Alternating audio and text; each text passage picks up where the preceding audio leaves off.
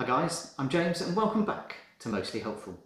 A couple of weeks ago I did a video where I upgraded this mag light to an LED bulb and I was really impressed with the difference it made.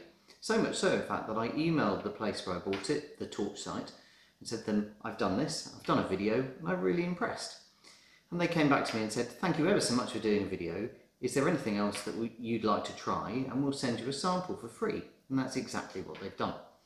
So in this video, what I'm going to do is not play with my mag light anymore, although that is still working beautifully, and I'm going to upgrade a very different kind of torch.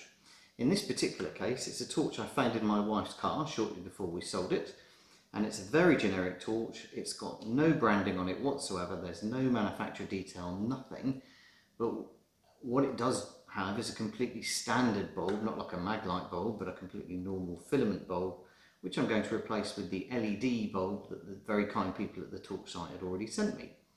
So let's have a look at what's involved in getting that changed. So as before, what I'm going to do is show you what the current bulb looks like against this plain wall.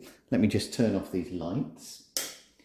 And then here is how the torch looks. If I bring that in a bit closer, you can see it's got a reasonably good spot, but again, very similar to the mag light with a normal bulb, it's very yellow, and I'm expecting the LED bulb to be much whiter.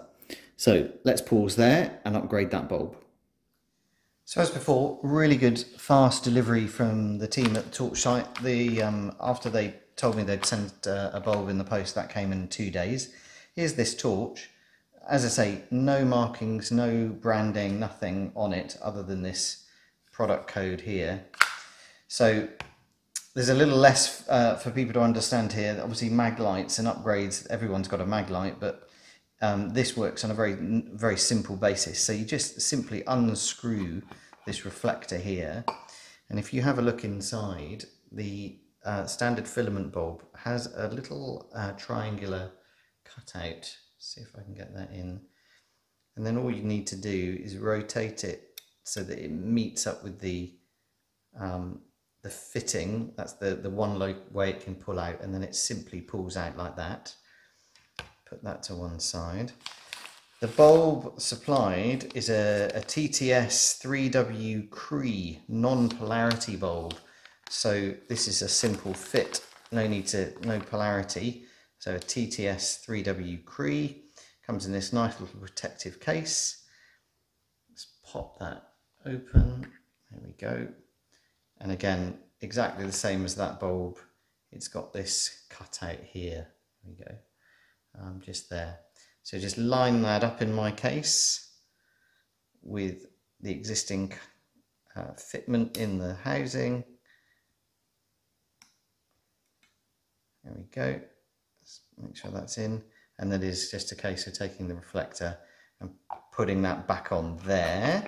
It just screws in. And then let's check. Yeah, working. So let's show you that against the wall. So the new bulb is in, and let's replicate exactly what we did before. Just turn off these lights again. And there we go. Really nice bright white light. It does seem to have spread out a bit. Maybe just where the bulb is different. But as you can see, a really nice tight white spot in the middle and a really nice even beam pattern. So really makes a big difference. Very much worth doing. So there we go guys, another really nice easy upgrade for a completely generic torch. Just a simple fit, removal and refit of another bulb in a couple of minutes, as you've seen there, and fantastic results off this very generic, very unbranded ordinary torch. I'll put links in the descriptions below. As I mentioned, this bulb was free from the torch site. Thank you very much to those guys there. That's a great thing for me. This torch will live on, and do go and check them out. Thank you as always for watching. I do hope that's helpful, and I look forward to coming to you in the next one very soon. Cheers and bye-bye.